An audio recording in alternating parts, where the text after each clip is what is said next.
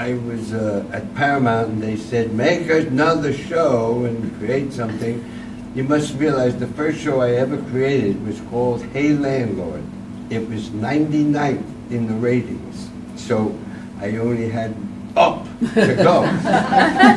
So they wanted a show that would do well in reruns. I used to write for the Dick Van Dyke Show, and that show, in the reruns, Mary Tyler Moore's dresses didn't look too good. It looked out of date and the whole thing. So I said, okay, I'll do something that's period piece. There was probably only one other period show in television at the time called The Waltons. And so they wanted me to create something, and they liked this wonderful show. You might remember, you were all very young, but there was a show called I Remember Mama. It was about a Norwegian family, and I'm from the Bronx, New York. There weren't a lot of Norwegians around, and I didn't quite understand the whole family thing there, but it was very well done, and it was not very funny. It was very warm. So I thought if I could put some comedy into warmth, I'd get it, and I created what I thought would be not a reality show, but a fantasy show, idealistic. Unfortunately, when you do idealistic or sentimental, it also borders on corny and not too sentimental, so that's the battle you go in. But I thought if the characters were strong enough, we would get through it all.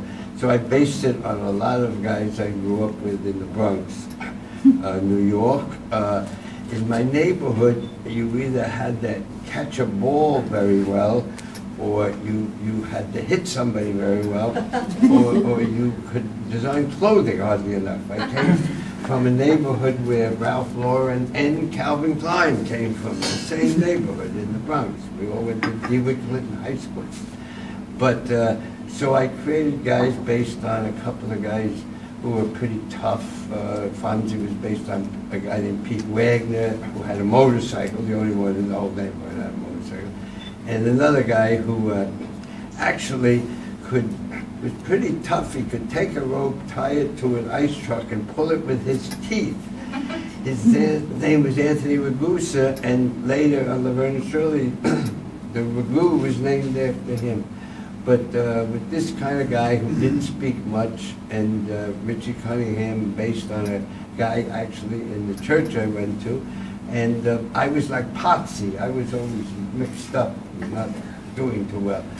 But, and then we created it, and I tried to make a family that you hoped your family would be, not one that really maybe was. Plus, all the actors were taught immediately that they must hug each other. If they didn't get along, it was all right. But on the set, they had a hug, and they all actually did get along very well. And the big requirement was they must eat together. When they sit down to a meal, the whole family must do it, which is almost not heard of anymore in the state. But that's what we did, and it started, and they looked at it, and they said, who wants this? And they said, no. And they buy it. And they put it on the shelf. But you see, I believe if you wait and you believe in things, it happens. And soon came another miracle thing called Grease, a Broadway show called Grease, and another movie called American Graffiti, right, George Lucas. That was the 50s. And then somebody at the network said, we have that. We have the 50s. Garry did that once. Where is it? And they searched all over, and they said, okay, do it again. And this time, let me see more of somebody from the other side of the tracks, as they say. And that's when we put in Fonzie. And the second time, they bought it. Ron Howard was doing a show called the Andy Griffith Show, and he was like 10 years old.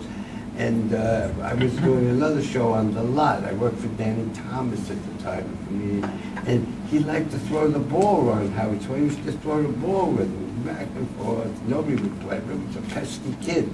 But I played with him because I liked to throw the ball. And then years later, he said, I remember we used to throw the ball. I said, yeah, you want to be in the show? And he only had one requirement, Ron Howard. I mustn't stay the same age. If I'm on the show, I must get older. And I said, okay, and if you watch Happy Days, he was a freshman, a sophomore, junior, senior, and then went to Northwestern to college is where I went, and so we let him go, and then you must always also, what you think is not always correct, something you teach yourself, and I was looking for this tall, blondish-looking Italian boy who spoke Italian, and instead I found a very short Jewish boy who went to Yale University. Not what I was looking for, but you must look and see, and we put him in the costume, and suddenly Henry Winkler created a character that was just wonderful, and we put him in the show with almost no lines.